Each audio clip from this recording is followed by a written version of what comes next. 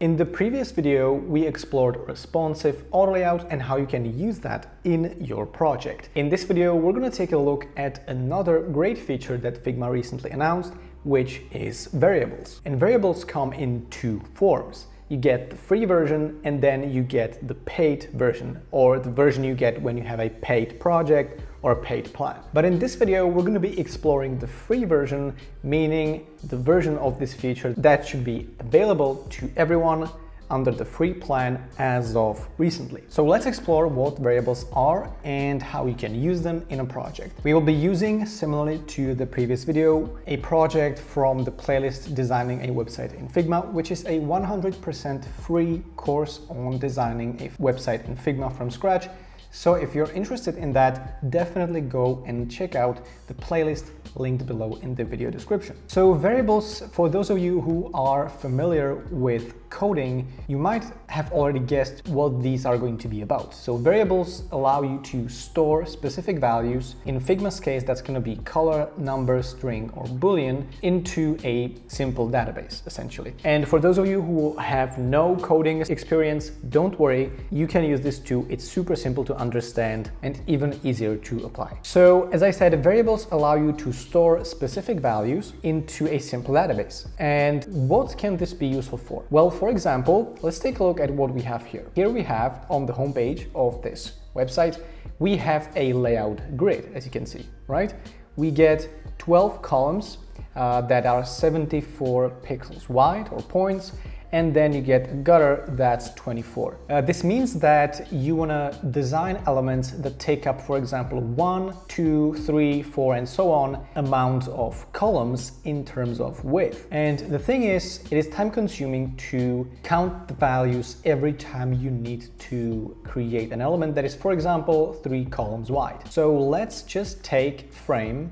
That's going to be 1440 by 900, and let's rename this frame to testing variables, right? And what I'm going to do is I'm going to select this auto layout and I'm going to apply this layout grid. So as I said, this is 12 columns, 74 in terms of width, 24 in terms of gutter, and it's all centered. So this means that if you create an element that is 1 column wide, it's going to be 74, right? But then if you have another element that has to span 2 columns, it needs to be 74 plus 74 plus 24, right? Because you have to include the gutter as well. So now you're at 172.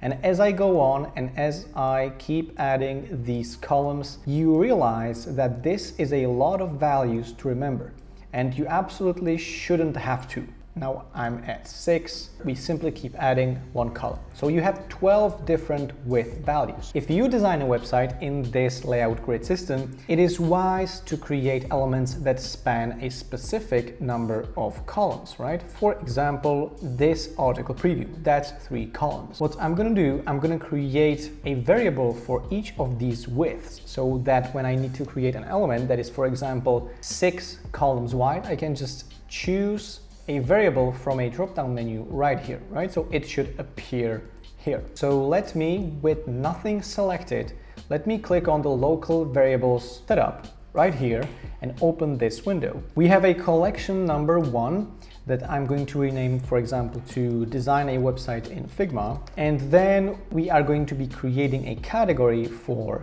width. Now I'm going to click Create Variable, and it's going to be a number, right? And this number is going to be called width/1. I'm going to press enter, and this should create a category width with a variable 1, right? So that's the variable name. We're not going to be creating elements that are 1 pixel wide. This is just the property name. And the value, of course, is going to be 74. So let's just type in 74. Now for the second one, I'm going to again click Create Variable. It's going to be again a number. This is going to be called 2, and it's going to be 172, right? Then the third one, Create Variable, and that's going to be 270. And the reason why I'm using numbers 1, 2, and 3 is how many columns this spans, right? So that's why 1 is simply 1 column, 2, and 3, and so on. So I'm going to fast forward, but I'm just going to keep repeating what I did. I'm gonna click an element that spans 4 columns, create variable, number, type in the number of columns it spans, and then type in the number of points or pixels it actually spans across. So right now I have a design website in Figma collection of variables, and I have a category called width, and then I have names 1 through 12 with values corresponding to the actual widths of the number of columns I have, right? And you can also add description to a variable. You can select if it should appear on corner radius options, width and height options, gap, or text content. But as you can see, all of these are related to width, so I'm gonna just, if it's possible, select all of them. So I need to go one by one and just select width and height for each of these individually, right? So that's width and height for all of these, because, well, we don't need these numbers anywhere else other than width and height specifications, right? So that's the reason I'm currently checking only width and height. And now how can we actually use this? We can remove all of this, and now we can create a rectangle, for example. And let's say that we want to make an element that spans 4 columns. Well, actually on accident we have created one that spans exactly 4 columns. So let's do 6, right? So in width, in the design panel right here, we can go to this little icon that appears on hovering, click that, and then search for 6, right? 6, it's gonna set our width exactly to 6 columns. I can also change that to 9, for example, if I make up my mind, and then, do whatever I need next. This is also great because you can use this, for example, to apply this on components. So here we have a responsive component, and let's say that I want to make this span 4 columns, which means I am going to apply a variable, right? It changes slightly, width, apply variable, and then 4, right? Brilliant. Now it spans 4 columns. Now you could also do rounding. So let me open the local variables again, and then let me create a variable and go for number again and call this radius/small, for example, right? Radius small, this is going to create a category called radius, which I can then access by clicking it on the left side of this interface. And then I am going to say, let's say 8, then I'm going to create a new one.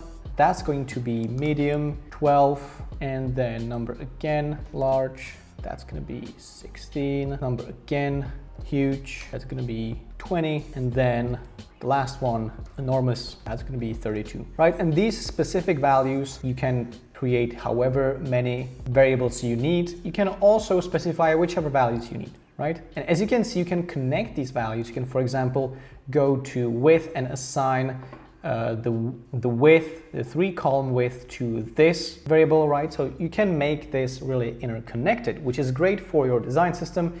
But for now, let's just keep it simple. Let's just stay with 8. And what I'm going to do is also make sure this only goes for corner radius, right? We want to make sure this gets used only on the corner radius, and then try this out, right? So I can select again this rectangle that I have created, go to corner radius, and then select huge rounding, or I can select even enormous. And if I make up my mind and, for example, I want to set the enormous rounding to, instead of 32, let's say 44, I can go to variables and just change this, and you can see that it immediately changes wherever we applied this variable. So it's really smart. It's quite similar to styles, but not really. It gives you more options and integrates better overall with your design system. And you might have noticed, as I said, that you can interconnect these values. For example, all these values are divisible by 4. So if you're using a 4-point grid system, or if you're using multiples by 10, 20, some other value, I believe that 4 or 8 is the most frequently used, but don't quote me on that. You could create, for example, a category with like basic numbers that would go from 8, 12, 16, 20, whatever, And you could then reuse that for corner radius, you could reuse that for spacing, and you could use that for, let's say, something else. Let me show you, right? Let me show you what I mean. I'm going to create a variable, and this is going to be a basic slash or primitives slash m, right? And I need to move this outside of the radius category, right above all of these, so that it's a separate category. And for example, m could be, I don't know, let's say 96. Let's say that m is 96. And then you could create another variable, another category that would be like, for example, height slash medium, which would create a category of height. And this medium height could be connected to primitives m, right? And then you could create another category.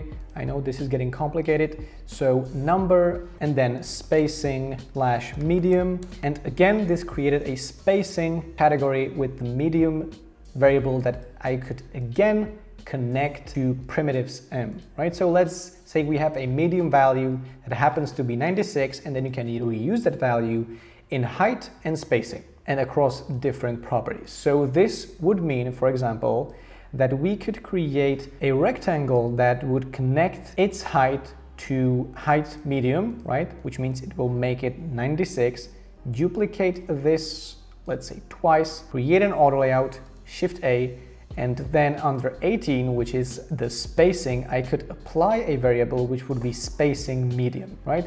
So both the height of the object and the spacing is 96, but each of these take this from a different variable, while at the same time both of these variables point back to right here, to primitives. This means that if I change the primitive value to 200, you can see how this should update both the height and the spacing, right? Because the m value is changed to 200, then the height value is changed to 200 as well, and the spacing value as well. I could, of course, override this and detach the spacing value from primitives m and put it back to 96, which will revert the changes on the spacing. But then if I want to change the spacing and the height at the same time, I will not be able to do that because it's now separate, right? So height is connected to primitives m, but spacing is no longer. But I can again reattach that by selecting a variable and connecting that to primitives m. So it is kind of nested like this. You can create a nested system of variables, and it can be really powerful for your design project and maintaining consistency. There are also modes which you can create right here, but as you can see, this falls under the premium plan or the paid plan. And you could, for example, specify that this would have a mobile mode. So this would be desktop, and then you would get mobile, where these values would be slightly smaller to accommodate smaller phone screens. You can also create variables for strings, for text, colors, and Boolean, which means that it's either a yes or no value, which is then especially useful if you have like modes and all that stuff. So I hope this helped you understand variables and how you can use them in your project. If you want to check out how to design websites in Figma, definitely go and check out the playlist link below in the description, and leave a like if you found this video useful. Thanks for tuning in, and I will see you in the next one.